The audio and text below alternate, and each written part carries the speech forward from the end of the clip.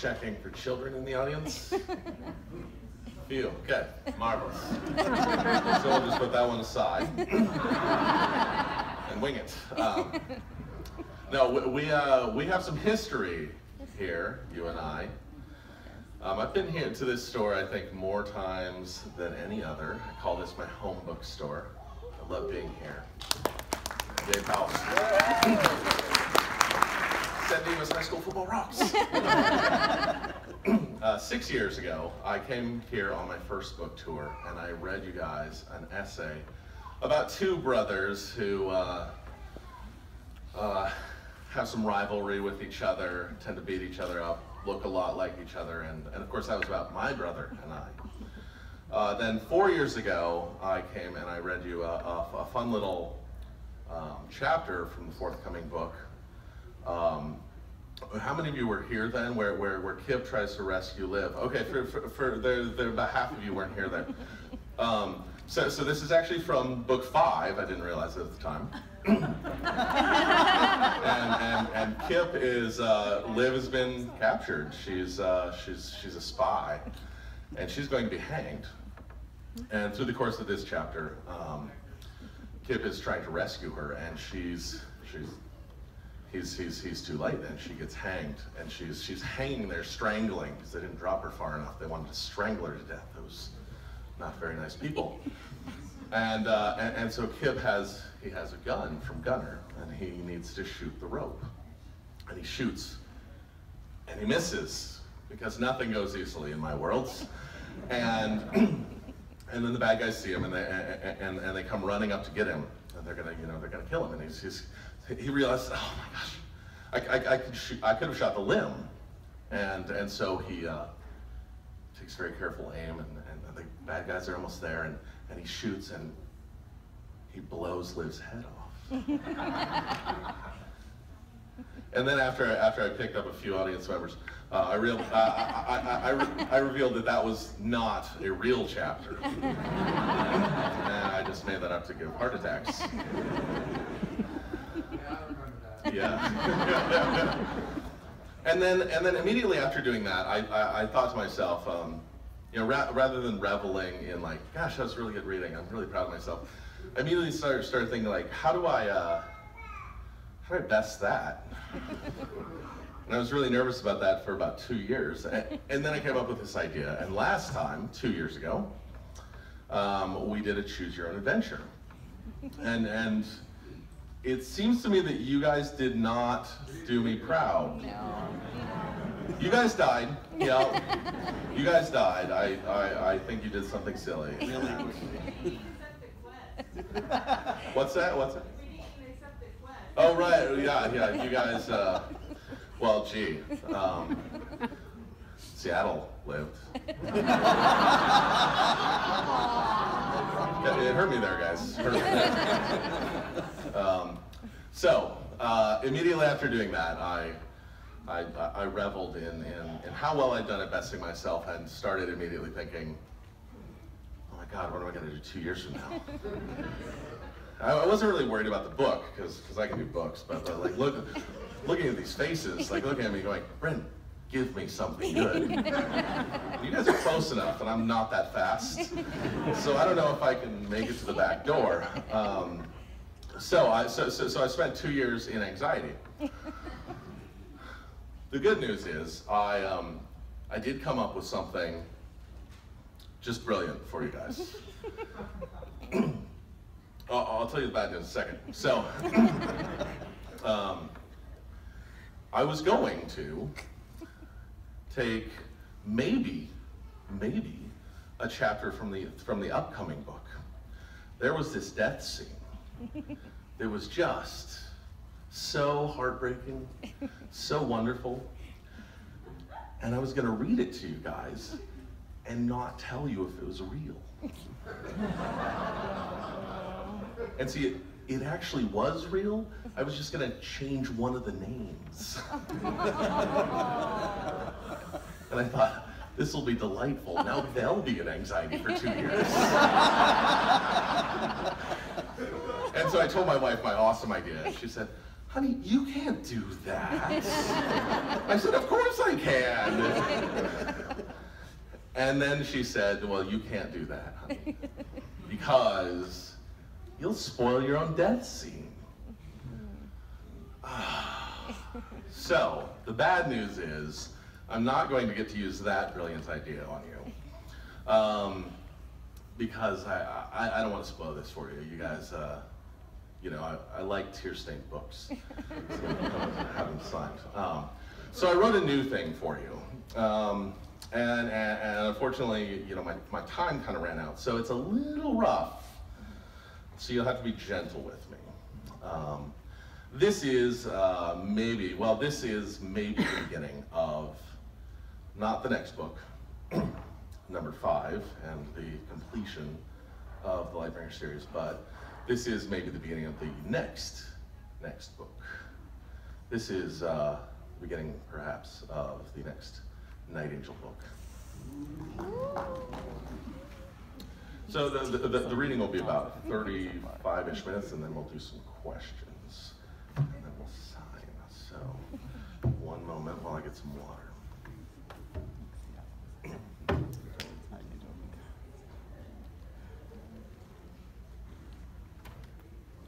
I was there when Logan got the news whispered in his ear. I saw a little tremor of fury go through his forearms, and his jaw clenched hard. He stood from his chair at the state dinner. "Kyler, attend to me." We went out to the balcony overlooking hiking Logan Geyer's new capital city, Elenea.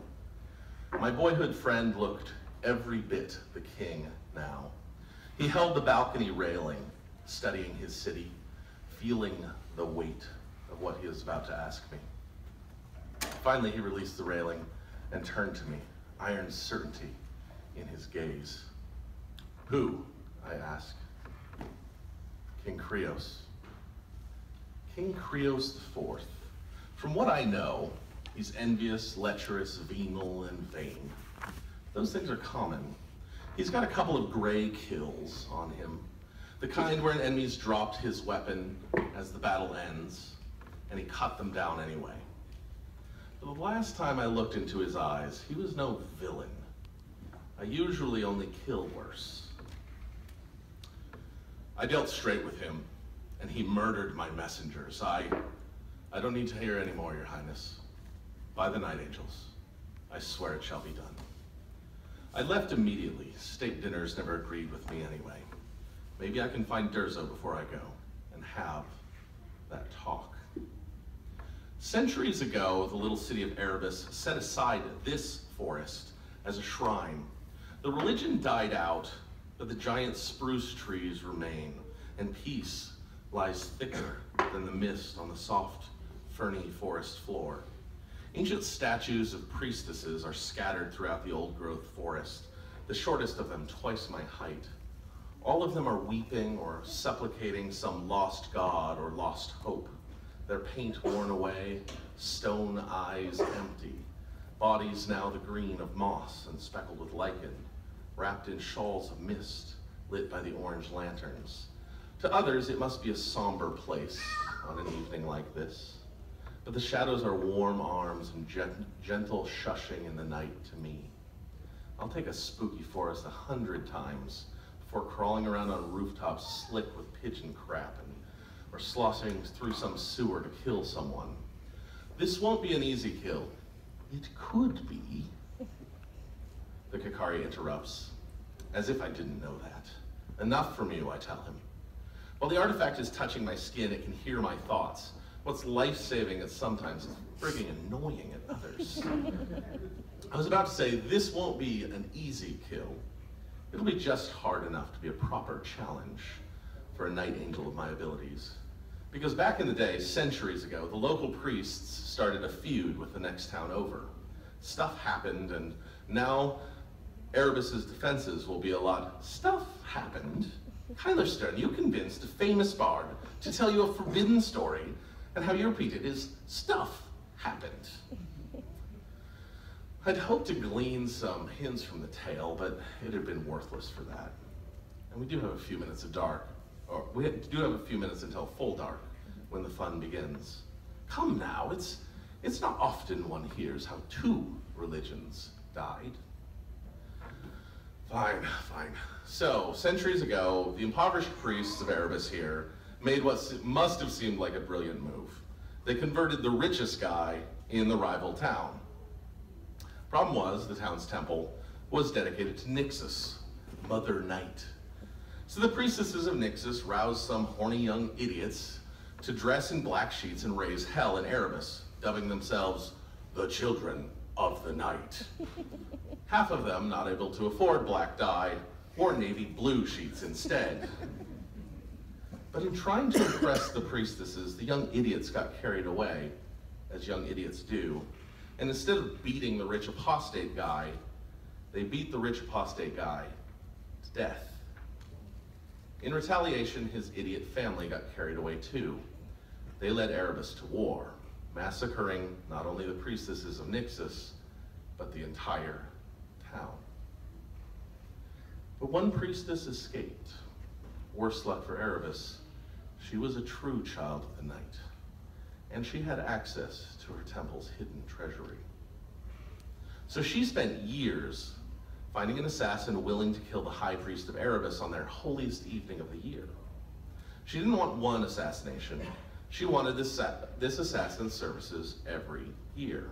If someone tried to, or did, light the holy torch, they had to die, preferably that very night. After one assassination, the Temple of Erebus started taking serious precautions. After 2, the entire town did. After 5, they were fanatical about their defenses. And after 15, the religion itself breathed its last. For who would worship a god who couldn't protect one priest on the holiest night of the year? Better? Very nice, thank you. Profoundly interesting is all that is. It has very little to do with tonight, except that the village remembers some of their old security precautions, so things will be a proper challenge for me. The forest of giant spruce surrounds a vast paved circle. In the center is the stepped pyramid of Erebus, its peak towering above the giant spruce trees. At its top is the big bronze basin of oil for the holy fire. Once lit, the fire will be visible from the city itself all through the long winter. The guy lighting it, the king. There will be 2 chances for me to kill King Krios. My first plan violates one of Durzo's precepts. Never let a hit depend on someone else doing what they're supposed to do. But that's hyperbole. I expect the king to do all sorts of things he's supposed to do, like walk and breathe on 2 legs and die if I cut his head off. Durzo's simply a sucker for sweeping generalizations. And even then, Durzo isn't always right. He was wrong about me. There is a better way, the Kakari says quietly. Golly, I never thought of that. You're right, I do have an item that makes me invisible. Why don't I just use that? No need to get testy. Testy? Testy, says the Black Rock, who gives me the silent treatment for years. Testy, says the left nut of darkness. The Kakari goes silent, giving me the silent treatment and proving my point. But it's right. Do you know how easy it is to kill someone clean when you're invisible? But I can't. In Elenea, casually, Durzo asked me to promise not to use the Kakari until he could speak with me again and tell me the whole truth. The battle was over, danger was past, and we were both in town for a while, so I said, sure, gratified beyond words that I was finally going to get it straight from the irritatingly closed-lipped legend. The whole truth, finally. And then he just effing left.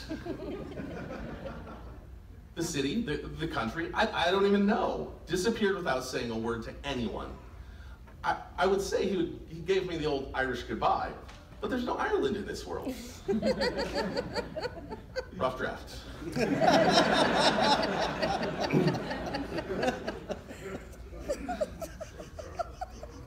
So now I need to do this job the hard way. No Kakari, no time to prepare, just got into town last night. The people are gathering around the base of the pyramid. There's a lot more religious symbolism than I'd expected. Black sickle moon of Erebus is everywhere. Looks like they've even got some fools to stand in as a new priesthood. I guess with war on the horizon, King Creos is doing everything he can to bind his people to his cause. And it looks like he's revived a lot of the old traditions. For one thing, at least 100 men and women in old black robes are around him. Citizen bodyguard monks. In a city this small, though, they're not trained. They're really just townfolk playing dress up on a holiday. They're all holding unlit torches for the ceremony, but the priests are swapping the torches around. I hear some grumbling. These people have no idea why they have to swap torches, but I do. To the people, it's just some silly tradition, but that assassin centuries back must have had the same thought that I did. Rig the king's torch to explode. It shakes my confidence a bit, to be honest. I came this close to doing that tonight. If I had, not only would I have failed, I would have just murdered some random person and 5 people closest to them. I've killed innocents before, during my training. Never again. The Night Angel doesn't kill innocents. Durzo would have said, a professional doesn't kill innocents. But Durzo lost his faith in everything except excellence. I start moving deeper through the crowd as it mulls around, everyone taking their places. Lift, not of darkness. I'm going to have one chance here, right before the king, acting where the high priest once did. Will climb the pyramid alone with a torch to light the eternal flame. The mass of these robed citizen bodyguards will pull back, and everyone who's anyone in this little kingdom will crowd onto the podium around the king, everyone greeting each other and assuring themselves of how important they all are. Only a few professional bodyguards will stand between the king and me. I bribed one of them. Amidst all the hugging and backslapping and handshaking on the podium, I need only touch the king's skin for a moment. He'll wear gloves, another traditional precaution, but I'll reach the skin of his wrist or forearm or neck. I'm no Durzo Blint with his perfect potions and powders for every occasion. The only contact poison I've got kills within minutes, which is great. Unfortunately, it also burns the hell out of skin, so I've mixed it with a powerful narcotic. I'm good enough the king won't even feel my touch, but then I'll have to hope he feels so good from the narcotic and is so distracted by his holy duties that he won't notice the blackening patch of necrotic skin on his wrist as he climbs the pyramid. He'll fall mysteriously dead halfway up the stairs. If I'm lucky, he'll tumble dramatically down the steep steps and flop boneless at the feet of the bewildered thousands. The blackened skin will be proof that this was no accident. I get to the front, just as the temple throat singer starts singing. I wouldn't call it singing. If you took a hound howling at the moon and then strangled it periodically while holding a bag of cats and kicking it rhythmically to a totally different tempo, that'd be something like it. It's like one day a kid came to his mom and said, "Hey mom, look at this sound I can make with my throat." And she said, "Oh, keep practicing that, the girls will swoon." And he completely forgot that he had the world's most sarcastic mom. Years later he'd say, "Mom was usually so mean, but there was this one time." And look at me now, with this bag of cats.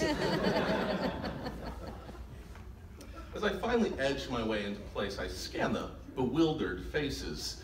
Even the professional bodyguards seem to wonder when that awful man is going to stop hurting those poor animals. The bodyguard isn't where he said he'd be. My heart seizes up. He isn't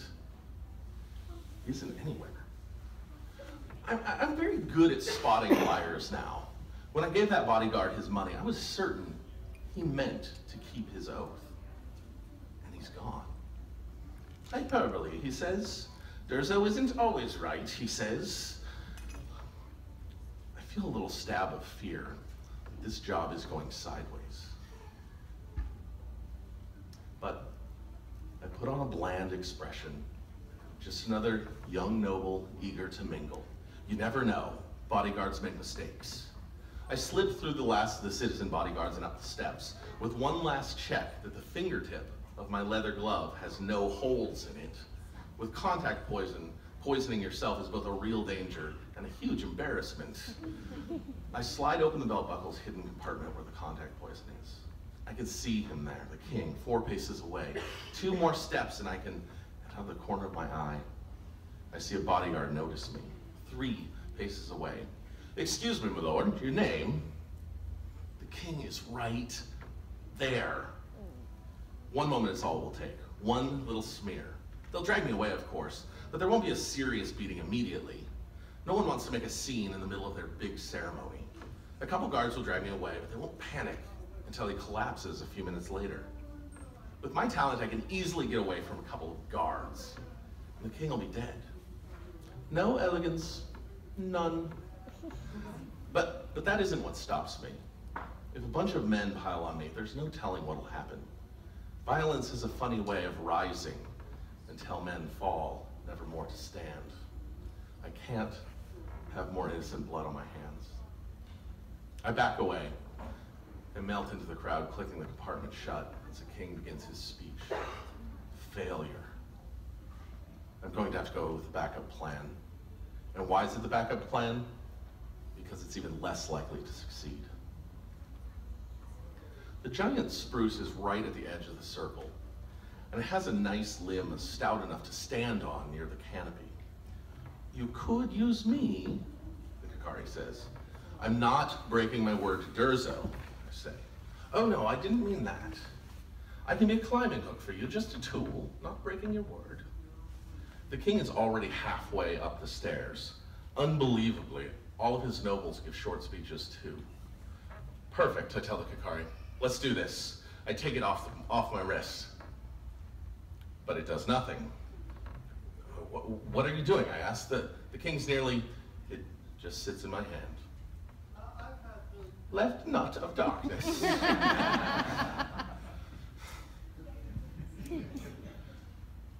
That was uncalled for, I apologize. I'm sorry. But then it liquefies and morphs into a wide bar with 2 hooks. I thunk it against the tree trunk. The hooks sink in effortlessly and then catch the devourer's magic, activating just enough for the hooks to set and stopping at the perfect depth. And here is where magic is just plain awesome. You'll get your turn, kid. This is my time. With my talent, I ascend the tree in leaps, 6 and 8 feet at a time, jumping, grabbing the handle that's always just exactly where I need it, and leaping again immediately, magic lending my muscles strength. In less than a minute, I reach my branch, high above the forest floor. I move out onto the branch, barely winded, pulling a big yew bow from the waxed canvas bag I hid up here. You can't leave a bow strung overnight, especially in these humid woods. Looking over at the king, nearly level with me now, I grab the bowstring from its little watertight box. But the box is cracked. The string is soaking wet, useless. I throw it away with a curse and reach into my belt pouch where I keep a spare. I can't believe I was careless enough to leave the box cracked open. Or maybe I wasn't and something fell on it. Worried, I examined my special arrow closely. If a branch from above hit my bag and cracked open the string box, it may have damaged this much more delicate missile as well. I take careful, full breaths, trying to calm my heart after the climb and my sudden fear. The special arrow seems fine. I can't make these myself, and I've only got the one. The thick arrow contains a rare explosive. Unfortunately, its shape and weight also makes it much less accurate than a regular arrow. But this is my only chance. The top of the pyramid is higher than even the tops of the giant spruce trees, and there are screens hiding the king from a direct shot. My only chance is to shoot the arrow skyward and drop it down from high enough above the king, from high above on the king, as he fills the fire basin with the big ceremonial jugs of oil. If I can hit the jug or the king as he pours, we'll have a satisfying union of oil and fire and king. Even if I miss, if my timing is perfect and close enough, he may still drop and shatter the jug and give me my human torch. But a single gust of wind could blow the fat, slow arrow off course. A single heartbeat of hesitation by the king, and it's all for nothing. I could try to thread a normal arrow through the slits of the screen, but an invisible arrow in the night, taking down a man in black robes, how boring is that? Durzo likes to say I have a flair for the dramatic. But much as I can never convince him of it, this is the best, least murderous way for Logan's reign to be established. Logan's hand will never be seen. No one will hear that he ordered the kills necessary to keep him safe. But people who betray and plot against him will die spectacularly. Durzo would just disappear each threat as it arose. I will deter future threats from arising. I finished my inspection. The missile's intact, its fine black powder dry. One good shot, I mutter, slowing my racing heart. One good shot. I hook the bowstring in the lower string knock, then brace the bow with my foot and curl my shin around its lower limb. Sliding the string up the spine, I start bending the thick yew back and with a sharp crack, the bow snaps. The lower half shoots off into space and tumbles to the forest floor. I can't believe it. I've had bows snap before, but that was in cold weather, or if I was using my talent too much and went too fast. This fist of failure wraps around my guts. I don't have a backup bow. I don't have a backup plan. That's not precisely true, Kakari says. Take me up again. We run over there invisibly, and you kill him while he's still atop the pyramid. It's the only way. But a sudden frisson of suspicion shoots through me. I lift the half the bow I still hold to my eye. There are tiny holes bored in the wood right at the break. A wood mite? Or something more malicious? You didn't, they say. Me? I would never. But then I realize how little I know the Kakari. Can it lie to me? Is it capable of sabotage? But there's no time. I need to decide. Use the Kakari and kill the king, breaking my BS promise to Durzo, or break my oath to Logan. I can help. Get off of me. I scrape the Kakari off my wrist and slam it into a pouch. The king reaches the top of the pyramid hundreds of paces away. I should have had a backup bow. I should have checked it more closely before I put it away. No, I shouldn't have trusted the Kakari. This had to be sabotage, but how? I mean, the holes in the bow it could do easy, but this was the backup plan. It couldn't have gotten rid of the bodyguard, and if anyone was trying to stop me, they would have just arrested or killed me. An odd smell breaks my reverie. I spin and fall into a defensive stance. I know that smell. It filled my every nightmare growing up. Garlic. A shadow drops away, revealing a figure slumped against the trunk of the tree. You kept your word, Durzo Plent says. You pass. I'm frozen. Durzo strolls languidly past me out onto the narrow branch, as if daring me to push him. I pass? This was a test? The guard had been honest with me. He had intended to do what he promised. Then he ran into Durzo, who bought off. No, that wasn't his style. Who'd scared him off. The man was probably still running. And then Durzo soaked my bowstring. And then just in case I had an extra string, he sabotaged my bow. As a test? What, to see if I'd keep my promise to him or the one I made to my king? Exactly that, I realize. You mean person, I say for the children in the audience.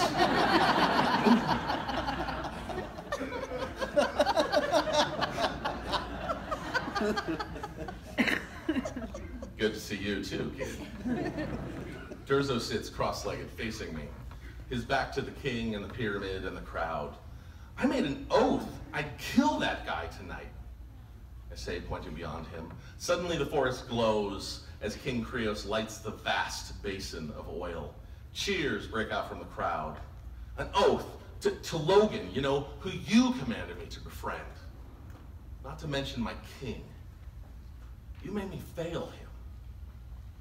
Durzo holds up a finger, and despite myself from long training, I shut up immediately. That flair for the dramatic, kid. Gonna get you in trouble one of these days. So that's how I knew when I'd strike, and how. I say, not one of these days, today. Today.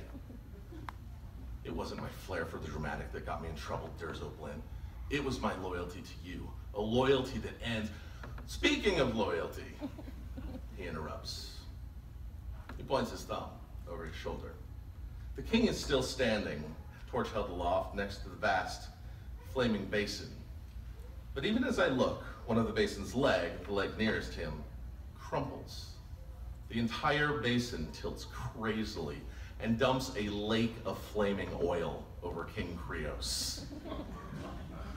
He goes down shrieking, wearing robes of fire. The oil gushes over him and down the pyramid steps in a river of flame. The king's screams disappear beneath the crowd's howl of shock and then fear as the inferno rushes toward them, snake-like down the stairs, one step at a time, at a time, at a time. There's not enough oil to engulf the crowd, but in their terror, they don't realize it. It becomes a stampede in every direction. Dramatic enough for you? I watch the people scatter. Durzo is bobbing his head to the screams as if they're music. Ah, good one. The square is so big and so open that no one is trampled, but for a few moments, it looks like a near thing. Why? I finally manage. You don't need me now. You have the Kakari. Wanted to see if I could still trust you. That, frankly, ticks me off. After everything I've done for him, he looks a little awkwardly apologetic, but he doesn't apologize. Or by why? Did you mean, why did I finish your job for you? Yeah, that, I say. But he misses the sarcasm. I did it to spare you. Borderline kills like this damage your Night Angel powers. You expect me to believe that? Worth a try, he says. Why, Master? He hesitates and gets a distant look, and when he speaks, it is with a voice that echoes stone centuries. Because I took the job first. To kill King Krios? Before this year, Krios lit the torch merely as a king, so I could let it go. But this year, he revived the old religion. This year, he lit the torch as high priest. What does that matter? What? In my defense, I didn't realize I was immortal at the time, and she was really an amazing woman. I should have known it was a bad idea to take a contract in perpetuity. But this one morning after an amazing night, wait, what? You were the guy who killed all the high priests? You were the guy who killed a religion? Of course I was the guy. Of course he was the guy. But none of that matters now, Durzo says, waving vaguely to the still flaming pyramid and the still flaming remains of the king. I'm here, as promised, to answer your questions and to convince you to destroy the Black Kakari. Let's talk.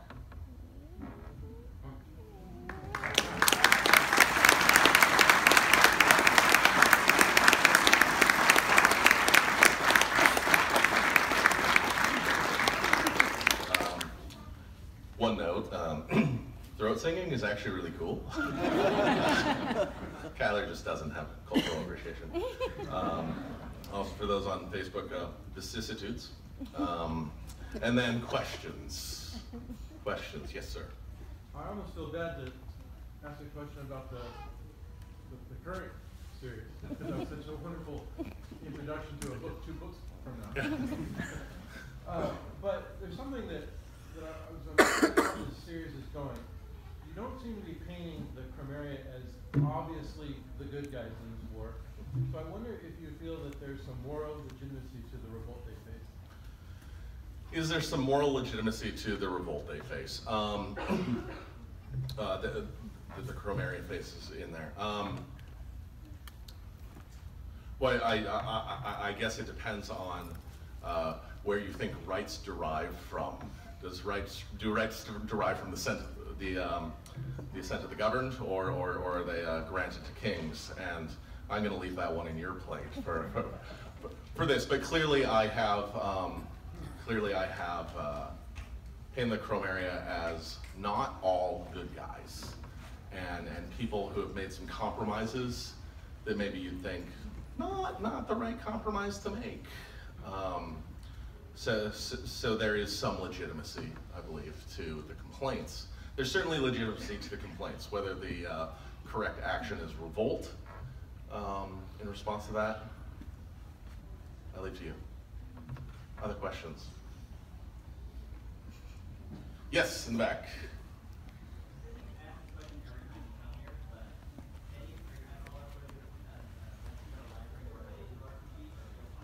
I'm never going to do an RPG or a tabletop game or those. I would love to someday. Right now, my focus is I believe in keeping the main thing the main thing, and for me, the books are the main thing. I don't believe that books are a. Most of this comes up with movies, and the same answer for the movies. I'm at a level of success now where I have a lot of people come to me and ask me to do fun things. And that's really awesome. Sometimes I say yes, like with the graphic novel. Sure, we'll do that. That seems like a sidestep that's not going to take me super long. Movies, games, a lot of other things seem like sidesteps that'll take me a long time to do if I want to do them well. And I don't want to put my name on anything that I think is crap. So I put those on hold for now. The books are the main thing for me. I'm going to do those as excellently as I can. And when Steven Spielberg comes knocking, I'll open the door and invite him in. But pretty much anyone else, no. Peter Jackson will have to wipe his feet and explain The Hobbit. I didn't say that out loud. Other questions? Yes. Graphic audio for the 4th book. Yes, there will be graphic audio. It takes them longer because they have to have the whole cast and they write music and all sorts of things for it. Yes, graphic audio. We have a deal with them now. I think I heard February, but it was just from some fan who I think had talked to them. Absolutely. Yeah, well, I really love the passion they bring to those projects. They're fun. Other questions? In the back. How do I write what? Sorry. How do I write someone like the Red, like Andros Guile? I just give myself permission to be who I am. That's the real me. Sorry. All these other ones are the hard ones. Huh? This person has compassion. How do I do? Honey, can you help me? I love getting into my character's shoes and seeing the world as they see it, and then inflicting that on the rest of us. It's kind of fun, especially the whiny ones and the evil ones. Andros is a lot of fun to write, I have to say. Yeah. Yes, sir. How do you write women? How do I write women? Generally, one word at a time. Like all my characters, I try to really sink into their shoes and treat them as human beings first. There's this great essay, "Are Women Human?" by Dorothy Sayers, and she's amazing writer. She was friends with Tolkien and Lewis and those guys, and she's like, hey, treat them as human beings first, right? Like obviously the way a woman experiences the world can be very different from a man, but you just it's the same process for every character that's different than you are, and that's every character is imagine the world from their perspective as well as you can, and then you run it through various readers and say, did I screw up anywhere? For some of the women in the Black Art, I talked to some of my friends. I have a friend who is a college athletics coach, and she works with elite female athletes, and they're fantastic. And so I asked her about some things that were very particular to that group of women, because the Black Art women are elite athletes and they're just studs. So I did little things like that, but it's just the same work. It's just the same work. So, other questions? Yes. Do you listen to music while you work, or what? How do you get into the mode for writing? I do listen to music while I work. Generally, anything kind of high energy that I can listen to. But I go through all sorts of phases. Yeah, I like to listen to music a lot. Yeah. Other questions? Is that where the throat music came from? Actually, I think it is. Yeah, the throat music came from there. Throat music is super awesome. It's kind of hard to find very much on like Spotify or whatever. There's like 3 examples or something that I found. It's weird, but wow. Yeah, sorry, Kyler, kind of a jerk sometimes. No, he's just a kid. So there was one back there somewhere. Yes, way in the back. Yes. Is there a specific way you come up with character names or place names? Is there a specific? It wasn't actually your question. It was his. But anyway, I'll do his next. In this world, yes, there was. In Night Angel, I just kind of made stuff up, and that seemed to work for me. And I tried to make them sort of have some similar sound or similar history if they were from a similar culture. In this world, I sort of took the Mediterranean Sea Basin area, and especially for names, I looked at names that were, so look at North African names, Berber names, Amazigh is what they call themselves, that were active in the 1600s, and then I would scrub out all the ones with overt religious references. So you take out your Muhammads, you take out your Marys and Josephs, Marias, and you use the names that are, okay, this is a Spanish name from 1500, and I would use those. And then further, I'd scrub those try to look for ones that are beautiful, that sound nice to the ear. And then scrub those for ones that, like, American English speakers have a chance at being able to, like, you look at it and you go, like, what the heck? And then further go through and try to not have, Amazigh has a bunch of like names that start with TL, and like you don't want to have 5 of those, even if that's really common for them. You may have 1 or 2. And then further you go through and you look for ones that have good meaning, in case anybody looks up some of these names. So there's a deep process there, but it's actually pretty simple. I mean, in the end, it's like, okay, you put these together and they sort of look like they make sense. And then I have some naming conventions, like the Black Arts earn a name or are given a name from their buddies. You're Red or whatever. So that was how I did it in library. I really actually like that way. Yes, and then you in the back. What was your primary inspiration for using the colors of the rainbow for magic? Primary inspiration was one for using colors of the rainbow for magic. One, at the time, I thought, mistakenly actually, that it had been a really long time since anybody did color magic. I was almost done with Black Prism. It was like first draft, I was done with first draft or something, but I still had 6 months or more to finish it up. And then Brandon Sanderson came out with a book of color magic. Dude, seriously, killing me, Smalls. But the reason I really liked using color is because with color, everybody understands color and everybody understands that there's connotations that color brings. So I could attach connotations to my different schools of magic, and it would just make sense to people. So it helped to make a complex system less complicated to people.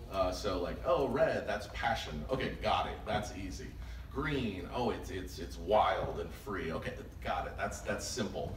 And that allowed me to have actually a more complicated magic system, because you'd be like, okay, this makes sense. This level of it all makes sense. And I can remember 7 things. Where if I just called them 7 nonsense names and expected people to remember that, you'd never have it.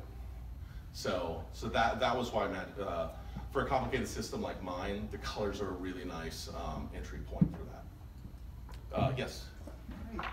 Oh, sorry, there's two of you lined up. The lady in the back first, then I'll get you. How much, like, as a high fantasy writer, do you find that you have to sort of let go and trust the reader to make that jump where you can understand and have those conversations, like with light magic? Obviously, colors have conversations, but you know, there is some doubt when you're writing, like, oh, are people gonna get it? I don't know. How much do you feel like you let go? How much do I let go and trust the readers as I go along? In some ways, I trust pretty radically, I guess, and that's scary sometimes. I also trust readers. A lot of how I write is concerned with control of information, what you know and when. But sometimes, and I set up these twists. So sometimes I take my lumps on the front end. Oh, this lady, she seems a little thin, and like I've seen this before, and gosh, she's just not that good of a character. And then, 4 or 6 years later, you go, yeah, she seems a little thin because she's been lying, and she had a secret to hide. And so I take my lumps on something seeming obvious, or like, gosh, that doesn't seem right. Why would somebody do that? Okay, I guess the author just wants us to believe that. And then 6 years later, yeah, I had a doubt about that thing. And then it turns out that, oh man. So I hope that the eventual payoff is worth enough that when readers doubt me, that it's worth it in the end. But generally, I trust my readers. Like, I think you've read all the stuff I've read pretty much. If you see something coming from 10 miles away, or if I see it coming, you probably will too. So I want to do some things that you're not expecting without cheating. And that's the big deal, without cheating. So I want you to think, yeah, guy's in prison, and then he's in this blue cell, and he's going to get out of it, and then he gets out of it, and then he's going to, wait, the first book. Wait, there's this other thing? No, oh, of course there is. And so on and so forth. So I like to set those things up for us, which helps to have an educated readership there. Okay, I think I'm running out of time here. One more question, which I already promised you, sir, so you get it. How many people do you have read your book before you actually get to the final draft? How many people read my books before I get to the final draft? Let's see, so there's usually, me and my wife are first, obviously. My agent reads it. My editor may read it a couple of times, depending on each book has been a little different. Now I have 5 beta readers who read it, so less than 10 people. And sometimes I'll have my French editor read it. So less than 10, but no people. So, all right, well, wait, before you stop, I just want to say, well, first of all, we're going to move into the signing phase now. If you're a parent with small children, you get to go first. You get to cut in line, because we have small children, know how hard that is. And last, thank you so much to Powells for having me. So.